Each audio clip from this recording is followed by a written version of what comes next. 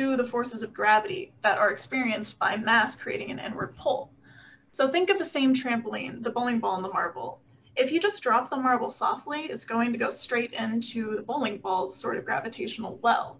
But if you roll it along the side with a great speed, it'll spin a lot and avoid falling in for quite a while. With the Earth and other things in space that are in orbit, they're just going fast enough to not fall into the object. So for example, the Earth is moving fast enough to not fall into the sun, but it's also moving slow enough that it's not completely leaving the sun and just going off in the other direction and doing its own thing. So in the other case, while you have more mass, you have more pull. In this case, if you have more speed, you have more opposition to that inward pull. So that's fine and all. We know these basics about space now, but how do we use these ideas to find the mass in a galaxy cluster? Well, let's talk about this. Think of another example, a spinning ball on a string. If you have a ball attached to a string and you spin it around like in this picture, if the string is too weak, it might break, and then the ball is just going to go flying. So you can keep using different strengths of strings until you find the exact right strength of a string to hold the ball into the orbit without breaking and falling away. So if you know the ball and you know the qualities of the ball, how fast it's moving, its mass, then you know how strong the string exactly needs to be in order to hold it in without breaking. That little point between where it would break and where it wouldn't. So we can figure out exactly how strong the string needs to be for this ball. With galaxy clusters, you can do the same thing. You can look at the galaxies as balls and assess their motions and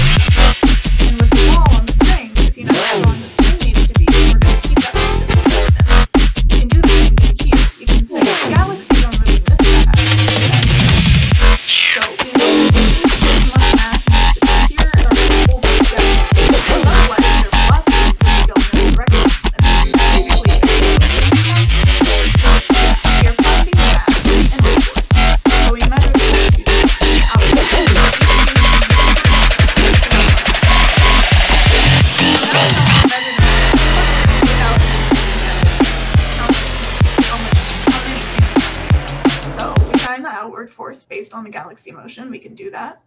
And then we assume the inward force using physics principles. So this is more of a physical method than an observational method, even though we use astronomical observation in the first step.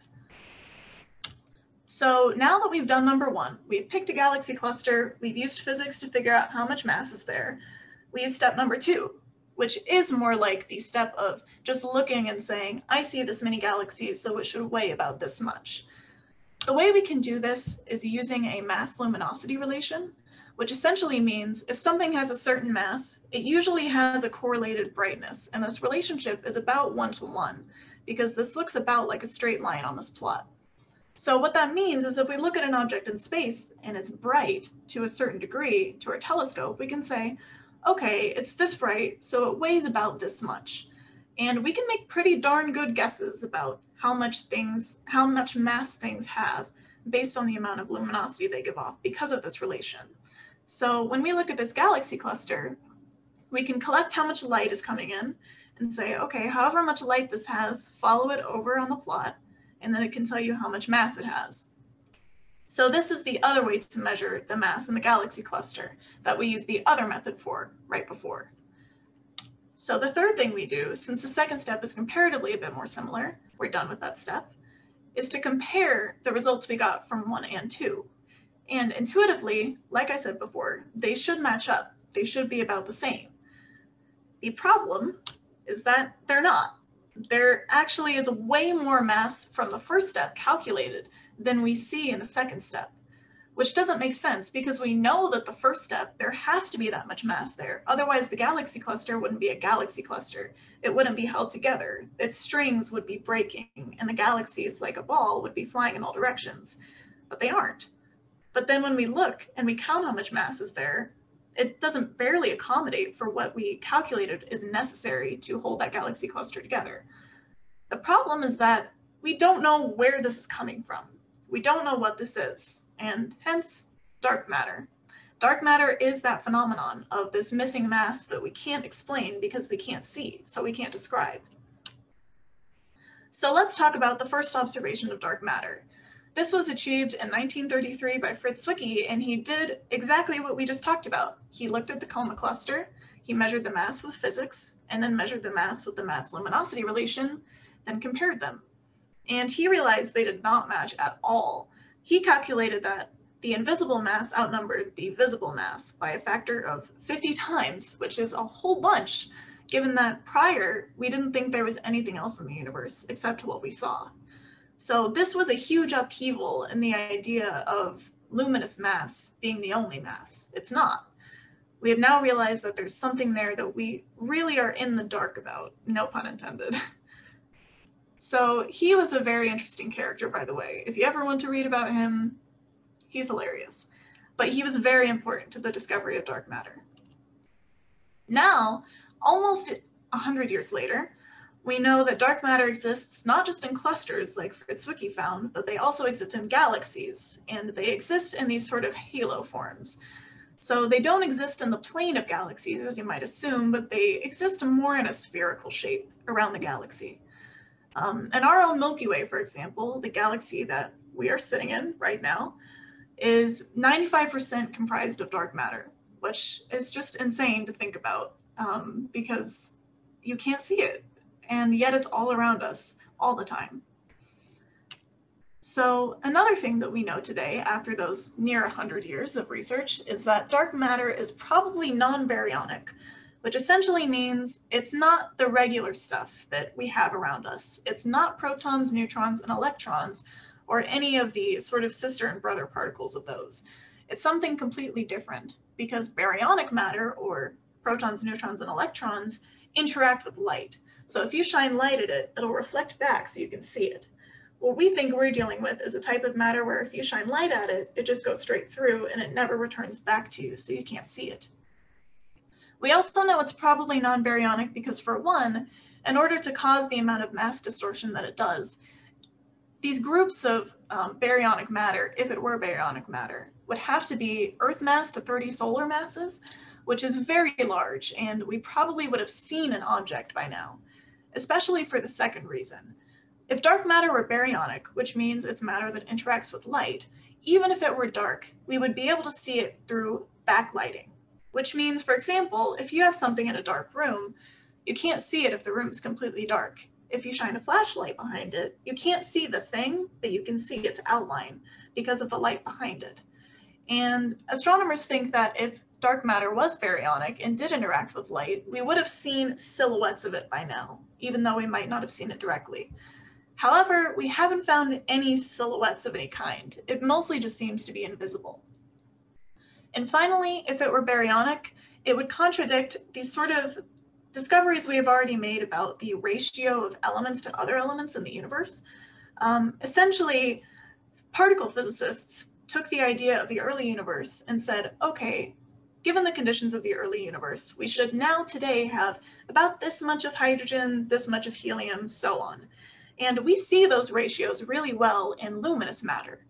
If there were to be a bunch more of other elements thrown into the equation with this dark matter, if it were baryonic and on the periodic table, it would completely mess up these theories that particle physicists have made. And the main idea is that they've held up pretty well and they make a lot of sense. So to inject the idea that there is this ton of baryonic matter added in now that we've discovered dark matter, it doesn't really jive with particle physics. We also know today that dark matter is usually agreed upon as being cold. And in a nutshell, what this means is that it's dense, and that it's more dense than our regular luminous matter. So it slows down quicker, which is important because in the early universe, matter and dark matter were both moving around really fast because the universe was small and hot. So everything was moving around like boiling water, basically.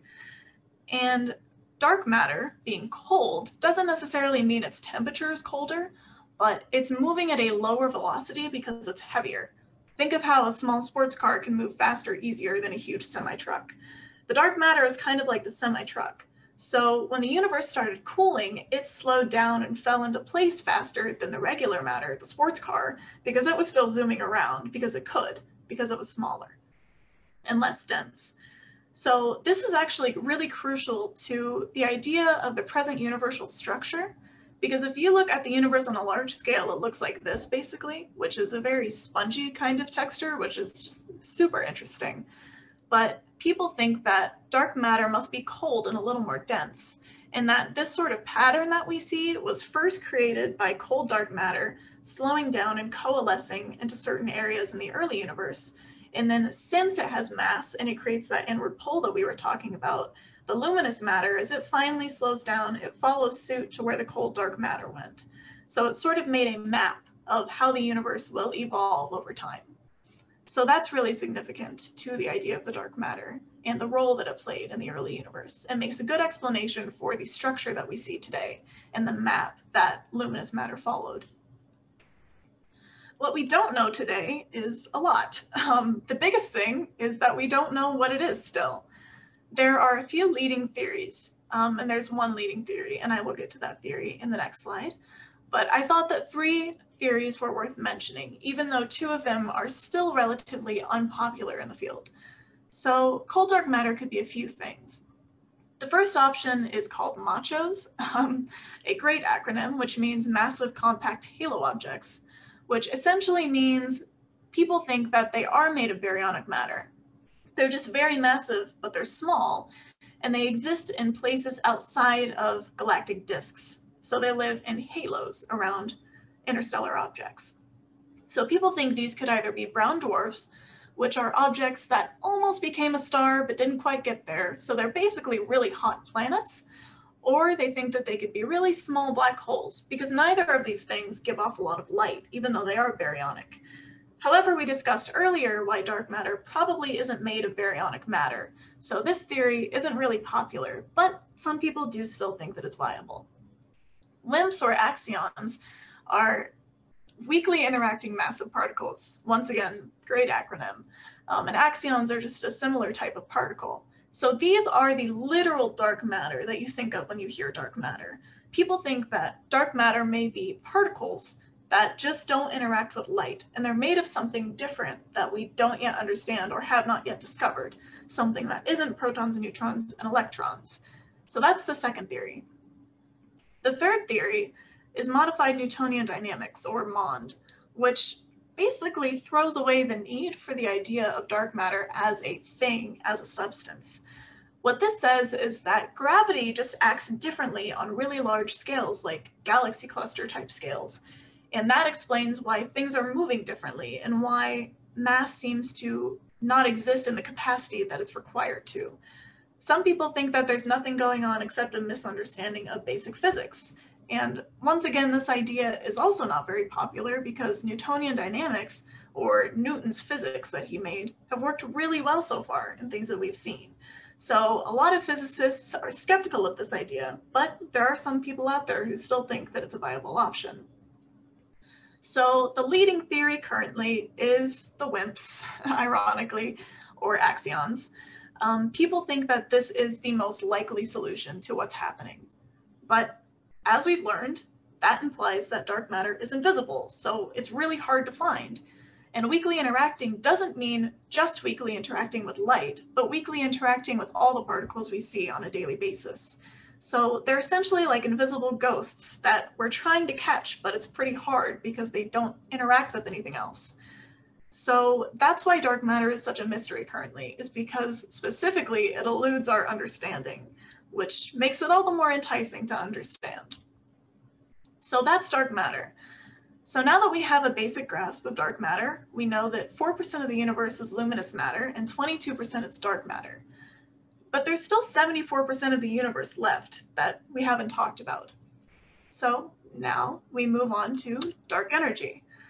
So even though we just learned about dark matter, and it seems like it comprises everything, and luminous matter is just a tiny bit, luminous matter, or our regular matter, is even less of the universe than we thought it was in the 1930s. Now we know that 74% of the universe, or somewhere around that number, is dark energy. And you might be thinking, what does that mean? that the universe is comprised of energy. Energy isn't really tangible like masses or matter. Energy is more of a concept, right? Well, this is where the so-called household equation, E equals mc squared, comes into play. It's called the household equation because despite whatever field you're in, you probably heard of this equation. It's a bit of a pop culture thing, but you might not know what it means. And essentially what it means is that energy equals mass times the speed of light squared, which in a nutshell indicates that energy and mass are different states of the same thing, essentially. If you give mass enough speed, it can turn into energy. So even though the universe being mostly comprised of energy may sound strange, just remember that energy and mass aren't completely different. They are sort of at their core similar. So let's go over some history again. Let's take a break from the science. What is dark energy? Well, if we're going to talk about what dark energy is and what role it plays in the universe, we need a little history on the issue of universal expansion. So whether the universe is infinite, finite, whether it's growing, shrinking, or staying the same. So and a long time ago, the Greeks thought that the universe must be finite, which means that it doesn't go on forever, but it has an edge. Their reasoning was that if the universe were infinite, then there would be infinite stars in the sky, and therefore the sky should be completely lit up by stars. But then they looked up and they said, well, not the entire sky is filled with stars. There are some empty spots, some black spots, so the universe can't go on forever. It must be finite. Isaac Newton came along with his idea of mass creating an inward pull, as we talked about, and he reasoned, well, if the universe were finite and there was a bunch of mass in here, it would all inwardly pull in on itself and the universe would collapse in. So he thought that the universe couldn't be finite because then it wouldn't exist. It would have just collapsed onto itself, and you would see that collapsing surrounding you if you managed to exist before it collapsed. So he thought the universe was probably infinite. Albert Einstein, even in his time, they didn't quite understand what was going on yet. But Albert Einstein thought, well, the universe should probably just be staying the same because it doesn't make sense for it to be shrinking because we don't observe that and we're all still living and existing. And there's no reason for it to be expanding either. So it must just be staying in this constant shape.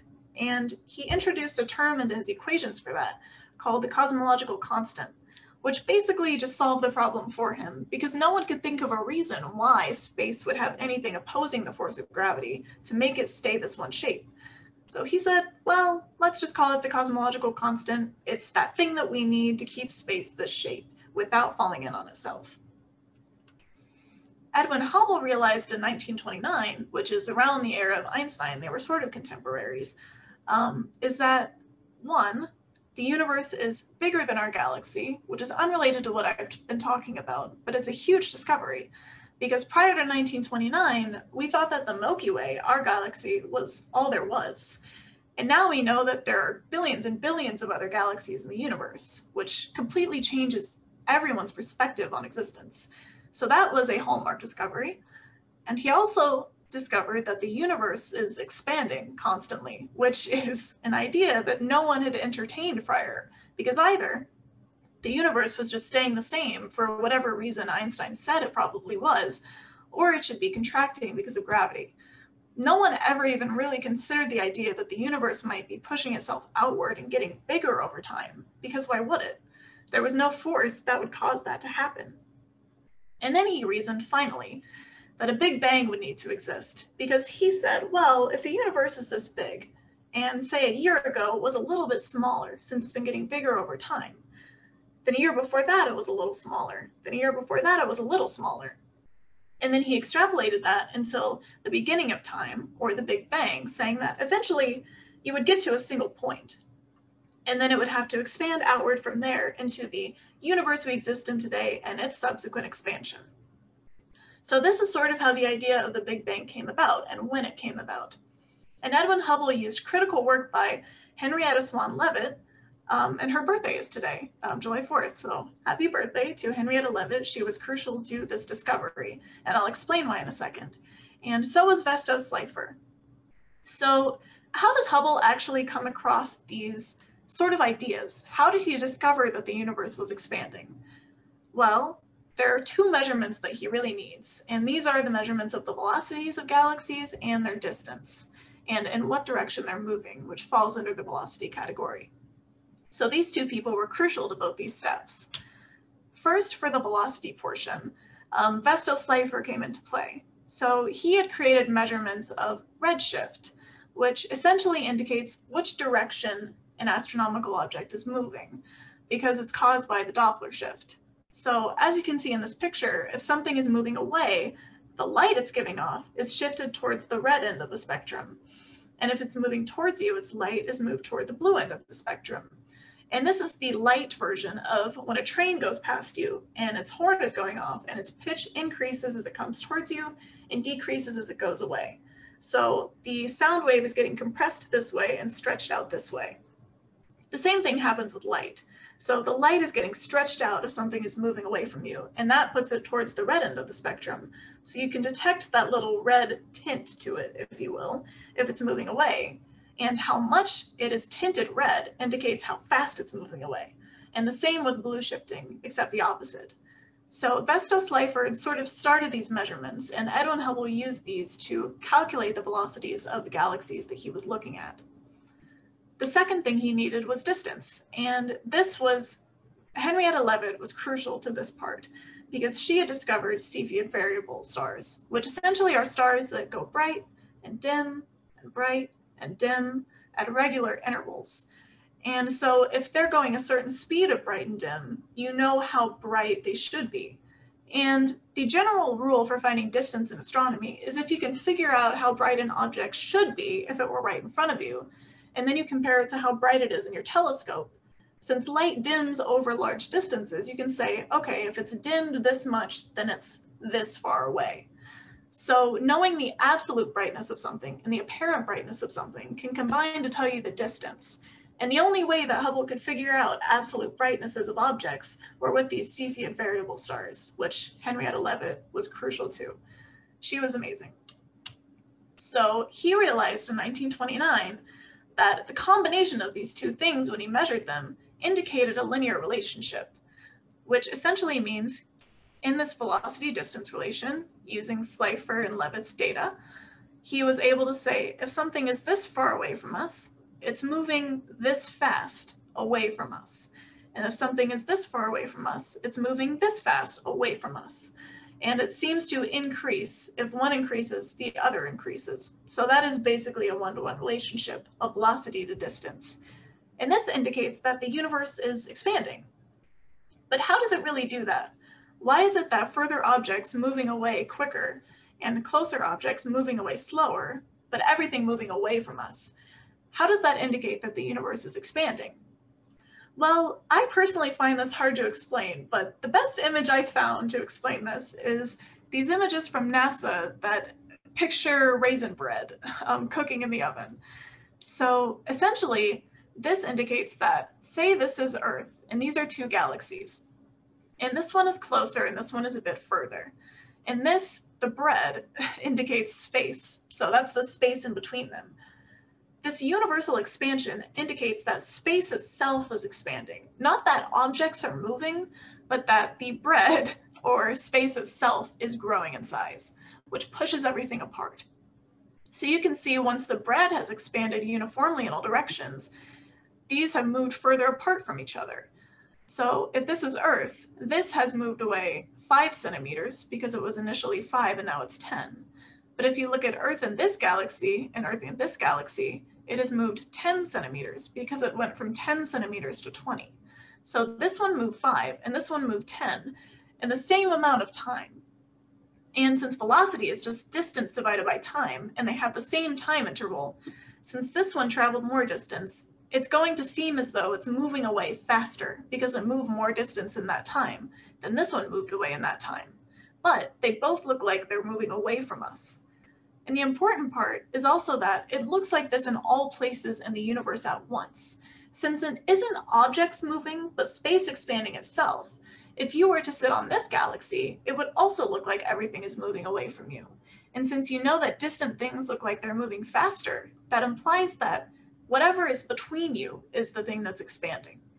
So that's how the relation between velocity and distance, and how further things move faster, and how the further raisins seem to move faster away from the other raisins, that implies that the universe is expanding, space itself is expanding. And this is the idea of dark energy.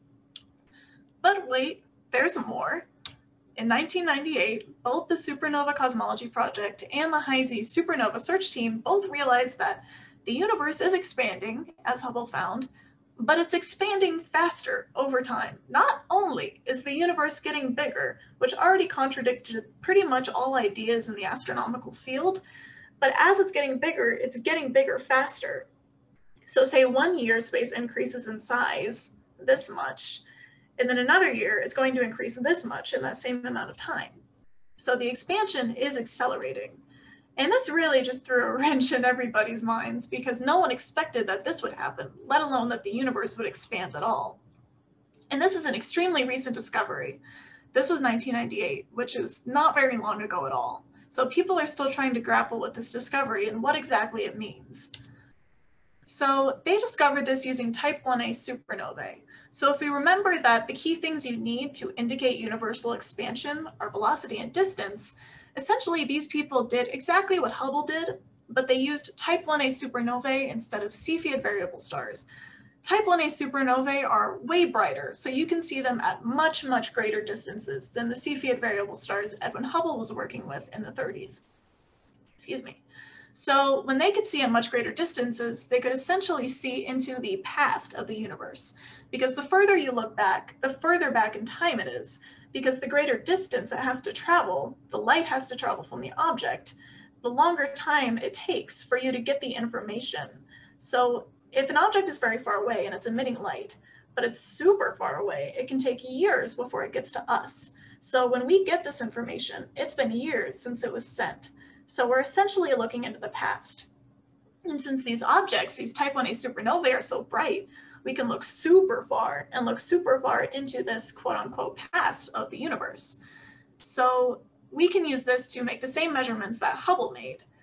We can once again take how bright it looks and take how bright we know it is, because all type 1a supernovae have the same brightness, and that indicates distance. And then we can use once again the redshift to find the velocity.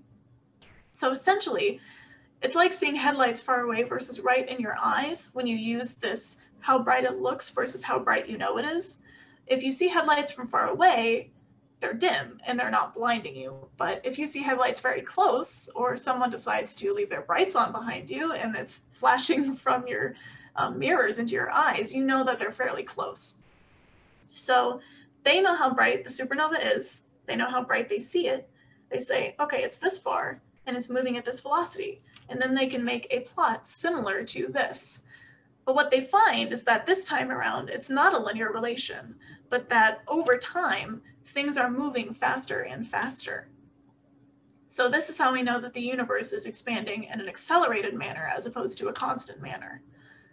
So why does accelerated expansion lead to this idea? Why does this matter? Is it counterintuitive? Should the universe be expanding faster and faster over time? Well, let's think about this. Remember our rules about mass making an inward pull.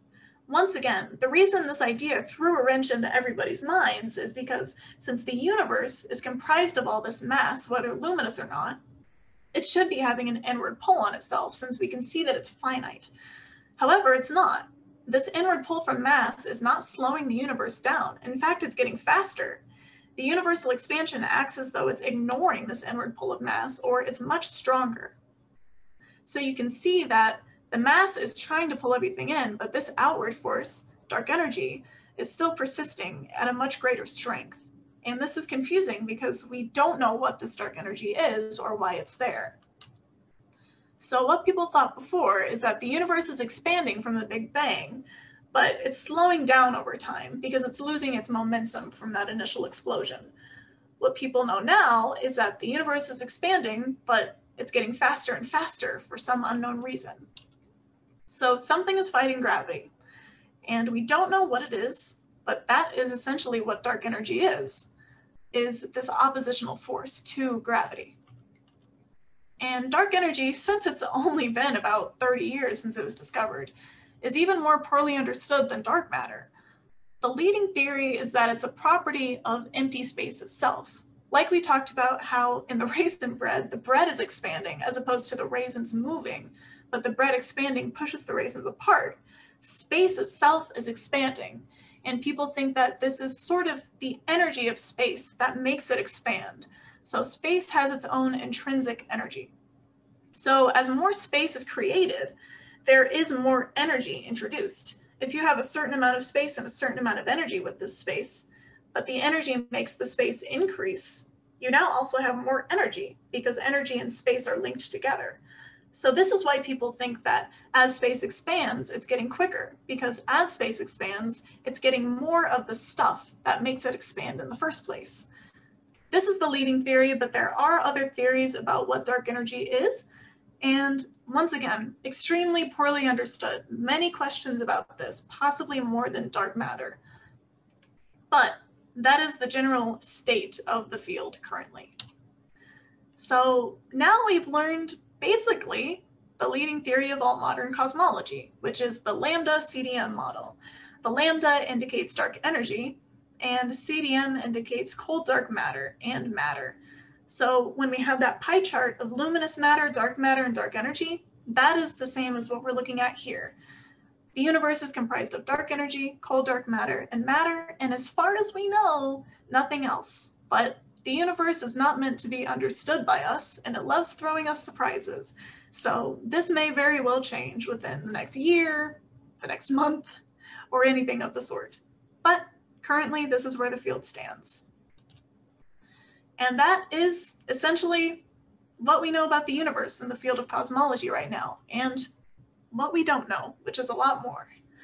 So, as I said, I'm a rising sophomore at the University of Kansas, so I'm definitely no expert. So you may very well throw me questions that throw me as well, but if there are any questions, go for it. I can take them now. Thank you. Okay, do we have any questions? I see one comment in the section that compliments the excellent program. I think you may have stumped everybody. We've got lots of food for thought here. Yes, a lot. It stumps me as well, so I completely understand. Oh, here's another question. Oh, I see some questions. Okay. Thanks for a terrific presentation. This is an exciting time to be looking or getting into astronomy and cosmology. Definitely. I feel super blessed to be a part of it right now because there's so many unanswered questions. Another question, what is your idea as to what it all really is? I think the best answer is that I don't know, because I think if I assume anything, it will prevent me from pursuing any other options as to what the answers may be. I don't know. I think the best thing is to just say that I don't know anything so that I'm open to all discoveries. Yeah, good answer. Let's see. Another question. Did Einstein ever believe that space is expanding? So he was around for the discovery that space was expanding. And the funny thing is that, so he had introduced that cosmological constant to explain why space should be staying the same. And once it was discovered that space was expanding, he was like, he called it his biggest blunder. That's what you'll read in a lot of articles about it, is that he didn't think it was expanding at first, although he could sort of tell with his equations it probably should be, but he just didn't realize how that could make any sense. So he said, well, you know, it's not happening, it's not expanding, I just don't know quite why. Yeah. And then once it happened, he was like, can't believe I did that. Another question, what is the big argument about Hubble constant about? There are probably a lot of big arguments about the Hubble constant, but the one that I know about is actually what my research is going to be focused on, which I'm really excited about. One of the big arguments currently is that there are two values of the Hubble constant, and the Hubble constant represents essentially how much of the universe is dark energy. And there are two values. One is, I believe, about 68, and the other is about 72, so 68 and 72%. These two methods were found differently. So one of them was found by looking into the very early universe, and the other one was found with more close measurements, I believe. And people can't decide why we're getting these two different values because both of them seem pretty credible. So yeah, that's something I will be working on in the future, which is really cool. Another comment, excellent presentation. And another person said, I even followed most of it. That's wonderful. Another person says, Rachel, do you plan to pursue this field upon graduation? Pursue this field upon graduation? Yes, absolutely. I will probably be going to lots and lots more school. Thankfully, I love school. But yeah, so right now I'm an undergrad, rising sophomore, and I hopefully would like to get a doctorate someday. Yeah. Another comment, very enjoyable and informative. Thank you. Another person says, this is not an easy topic to present or to discuss. Not quite, yeah. Okay, another Facebook comment, curious about whether the appearance and disappearance quantum phenomena could be related to the dark energy. Oh, yeah. I know very little about this on a deep level, but I have heard that it's sort of described as a quantum fluctuation, and I think it's related to the idea of particles popping in and out of existence, essentially, which introduces energy into the space. That's my general understanding. Okay, here's another one. Could the more rapidly expanding universe be a function of the fact that time, which is an important part of velocity, is being stretched, a warp of space-time? Your guess is as good as mine. It sounds like pretty good reasoning. Yeah, that's one of those questions where seems right to me, but I don't know enough to contest it. Yeah. So. Another similar question about your future beyond graduation. And then the second line says, excellent presentation about a very difficult subject. And next, is the intra-atomic space expanding along with extra-atomic space? Are subatomic particles moving apart? Good question. I believe I've had a conversation about this before. Don't take my word as gospel for this, but I believe that it's sort of, it works on larger scales than that. I couldn't tell you exactly why, but I believe that that's sort of one of the final things to happen. So as the universe is expanding, things are moving further apart. And it's interesting when you go further and further in time into that expansion. So those are one of the last things to be ripped apart. So for example, first like galaxies and stars will start moving away from each other eventually because of this expansion, and you'll be able to see that. But then these stars will be ripped apart and the individual particles will be ripped apart. And then eventually all particles will be far enough apart that none of them can get close enough to generate heat. And then they won't be able to interact at all. And that's what the current theory, I'm going off on a tangent now, but that's what the current theory of the universe's end sort of is right now, is a heat death, because those subatomic particles are going to be some of the last things to be torn apart by this expansion, and then they won't be able to interact or coalesce anymore. That's essentially what I know. I don't know if that answers your question, but. Another comment and question, a logical presentation, exquisite. Rachel pulls lots of items I've been researching, but I always come back to the same question. Where do the bangables come from? I don't know what bangables are. I'd have to be informed. I like the word. Okay, let's see here. Let's see here. Is this entropy to an extreme?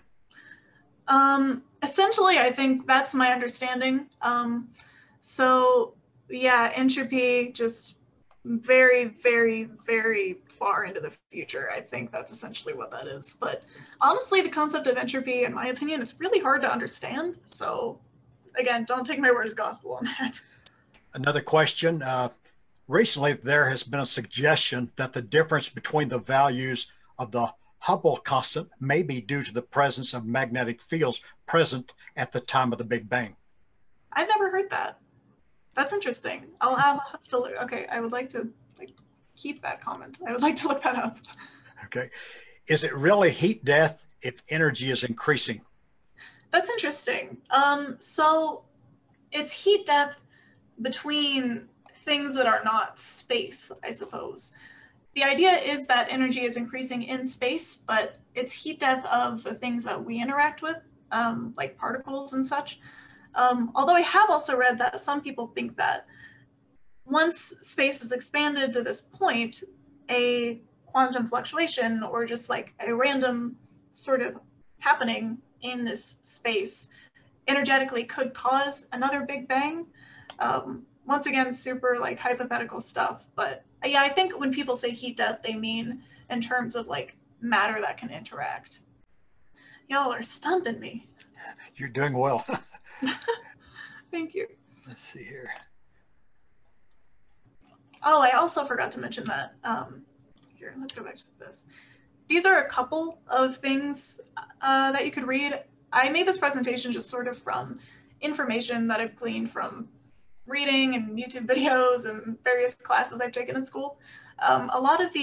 Pretty much all of the dark matter portion came from this book. So if you want to read that, it's a super great read in my opinion. It's a little old, but I think that most of it probably still holds up. And then here's something good about Hubble's law and like the discovery of dark energy, just in terms of the expansion, not the accelerated expansion. Then there's more here on dark energy, and if you want more reading, I have other readings. My email is just my name. So the name you see on this presentation probably, @gmail.com if you want anything else. Although once again, I'm no expert, but yeah.